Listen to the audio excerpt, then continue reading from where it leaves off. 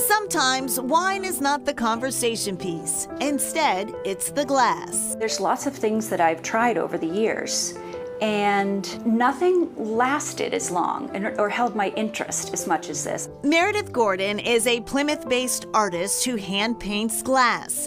She began doing this for special events at area department stores. I was asked to paint on wine glasses, and people were just coming over and then looking at them and asking if they could purchase them. Wine Flowers blossomed as a business in 2012. I am a gardener. I'm obsessed with flowers. And when I even think back on the stuff that I painted before I ever put a paintbrush to a wine glass, it was always flowers. Flowers often have special meaning to people, says Gordon.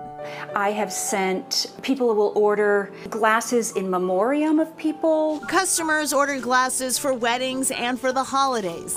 Others just want to treat themselves. They know they're going to have a glass of wine at the end of the day, and they get their special glass. I just feel honored that it's part of that special part of their day. Gordon says she paints quickly but carefully. Lots of things are 2 and 3 layers of paint. The hydrangeas are the most time-consuming. Gordon bakes everything in her oven to cure the paint. If wine is bottled poetry, as the saying goes, then so are these glasses.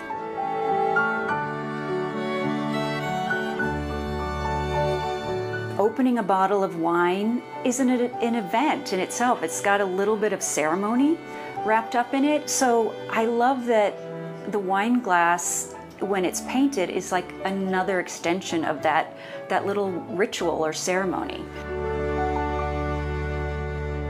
Those really are so beautiful. And she said there are some benefits to painting on glass. Meredith says if she makes a mistake, then she can wash it all off before it dries. I mean, then they're brilliant. Good holiday gifts, by the way. And that is Chronicle for tonight. Thanks so much for joining us. I'm Shayna Seymour. And I'm Anthony Everett. Have a great evening. Hope to see you back here again tomorrow night for another edition of Chronicle. Good night, everybody.